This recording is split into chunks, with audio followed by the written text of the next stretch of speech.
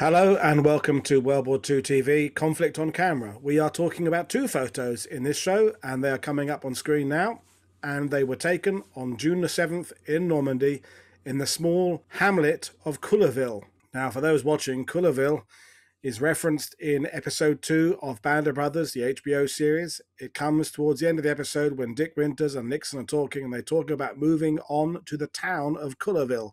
Well, Culoville, I call it a hamlet. It's really just a cluster of one set of farm buildings. It's just between Hiesville and the main road between Sainte-Marie-du-Mont and Carenton. It is one of the places that is very hard to find for people visiting Normandy, and I should stress, is private property. Now, what are we looking at? The first photo shows Father Maloney, the chaplain in the 506th, holding a mass on the morning of June the 7th, or at least on June the 7th at some point. Now, the photo and the other one were given to me by the owner of the farm. He had a series of photos that were taken on June the 6th and 7th. And what happened is, at some point about 20 years ago, a historian who I believe was French, may not have been, could have been Belgian, turned up, and the farmer showed him the photos, and he said, "They're very interesting. I would like to copy them." And he said, "Yes, sure, you may take them off and copy them." And the guy took them off to copy them, and he never returned.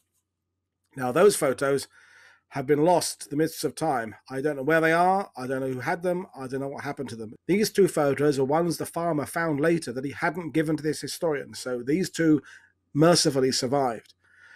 Now, Father Maloney was also depicted in Band of Brothers. He's the chaplain you famously see in episode 3, the attack on Carenton, the guy with the glasses who is going along seeing to the wounded men and the dying men in the combat for Carenton. Now, here he is in his photo conducting mass. Now, what we can see in the photo is there's a table set out there. There's a white cloth on it. He's got his various accoutrements there that the chaplain would have, and standing around in front of him are members of the 506th. I say the 506th. There are probably also members of the 326th Airborne Engineers there. There may well be members of the 501st and other units there, but I'm calling it a 506th because the farm that this photo was taken at was also Colonel Sink's first Normandy command post. Colonel Sink, of course, being the commander of the 506th Regiment, and he had 3 CPs in Normandy, the first here in Culoville, the second in Angerville-au-Plan, and the third south of Carenton.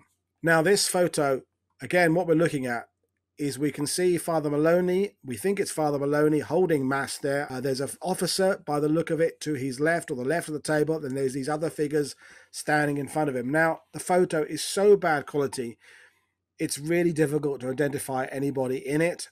I don't even know for certain it's Father Maloney.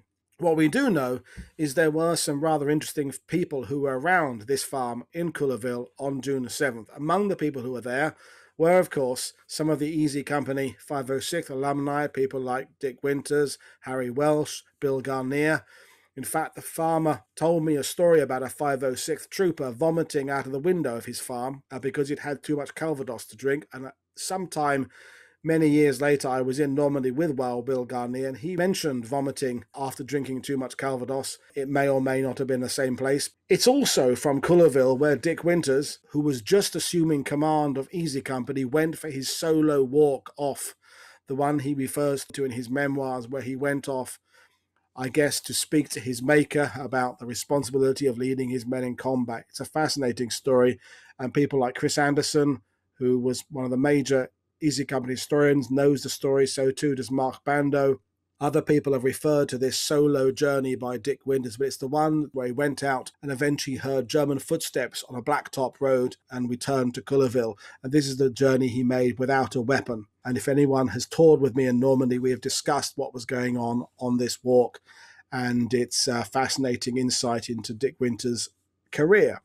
But we're here to talk about the photo. So that's the first photo of a mass taking place on June the 7th in Culoville in Normandy. The second photo was, of course, taken at the same time. It's a different angle, and this time the photographer has moved behind the crowd of paratroopers, and there's a couple of farm carts there, and he's facing back at the building. Now, as we look at that building, there's the main building, which is the main farmhouse. and there's a window open in dark on the top right. But on the right of that main building is a smaller building that joins up with the first building. And if you drive down the road past Culoville, you can be on the other side of the walls. You're not allowed to come into the farmyard itself because, as I say, it's private property, but you can see those buildings from the outside from the public road. Now, according to the farmer, according to his recollections, the building in which Colonel Sink spent the night of June the 6th was not the main farm.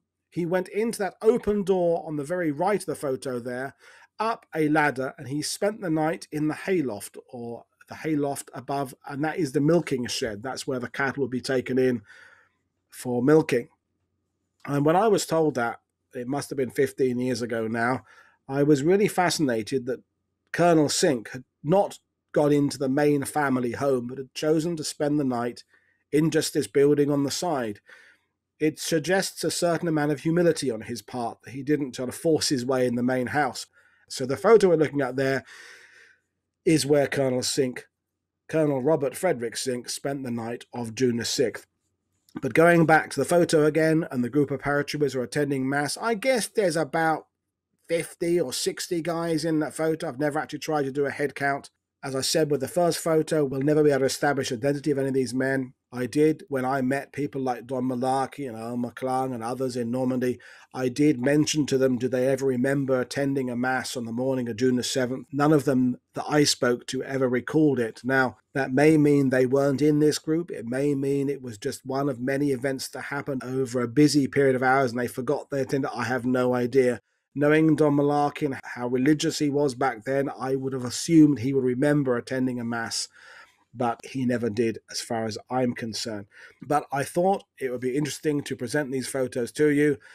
You do see them every now and then in magazines because the same farmer has let other historians have copies of them, as he did me many years ago. But I do wish that whoever that historian was who went in there, however many years ago it was, and took away these other photos, would at least publish them at some point and do something with them. At least then his, I'm going to use the word theft, I don't know who he was, would have come to some good in that we would have these photos. And it begs the question, what was in the photos? Who was in them? Do they depict people that we know about? Were they of other people who were at this headquarters on June the 6th? I don't know. And the final story that concerns these buildings, and for the full version of it, I recommend you purchase or get a copy of Mark Bando's brilliant book, Vanguard of the Crusade, about the 101st Airborne. It's also in George Kozkomaki's book, D-Day with the Screaming Eagles, is the Colonel Sink legendary Jeep drive of June the 6th. This is where he went off with a couple of other guys in a Jeep off from this area, which is near Drop Zone C, to Drop Zone D to check on the other part of his regiment. And I won't spoil the ending in this short show about what happened on that journey, but it involved bumping into a German position and a handbrake turn in the road in a Jeep and a drive back to Culoville. But this, as I say, is Culoville, a small hamlet in Normandy. It was Colonel Sink's first Normandy CP. It's where members of E Company 506, a few of them spent the night, including Dick Winters, and I believe Harry Welsh, Bill Garnier, Malarkey, other guys like that. And it's where these two photos were taken of a small religious ceremony on June the 7th, the day after D-Day. So there we are. It was short and swift, this show. I hope you've enjoyed what I've had to say about these photos. And as I've said on each of these shows, if you are a historian or author and you have a World War II photo you'd like to talk about, please drop me a line and come on and talk about the photo. Thank you very much for watching. Don't forget to join us on Patreon. Don't forget to share what we're doing here in World War II with your friends on Facebook and Twitter. I am Paul Woodadge. Thank you very much for watching.